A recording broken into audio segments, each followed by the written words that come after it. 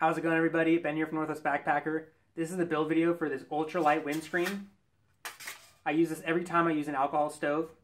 It's very cheap, super easy to build, and it's super effective. So this is one I've had for maybe 2 years now, 2 or 3 years, and it's definitely been through its use, and it was time to make another one. So we're making another one. Let's make it.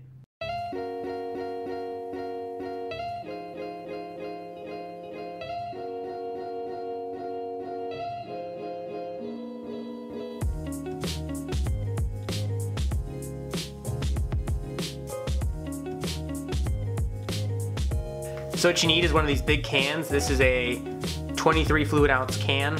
The bigger the better, and you can always cut it down later.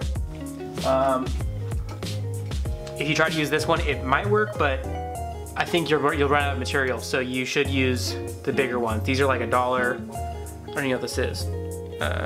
This is like a lemonade can or something. So super cheap, super easy to make this windscreen. All right, so now you take your bad scissors.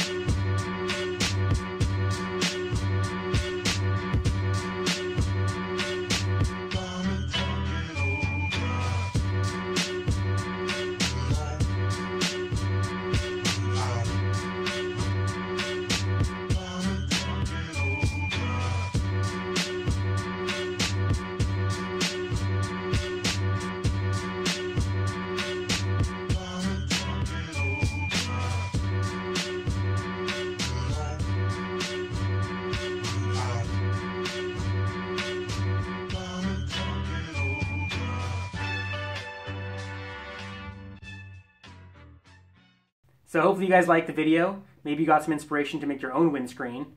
Like I said, it's super easy to do, super cheap, And I like how you can store it on the outside of your pot if you want to. Check that out. It's not going anywhere. Or you can store it on the inside if you want as well. So it's not taking up any extra space.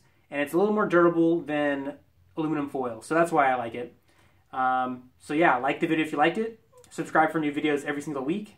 Until next time, take it easy.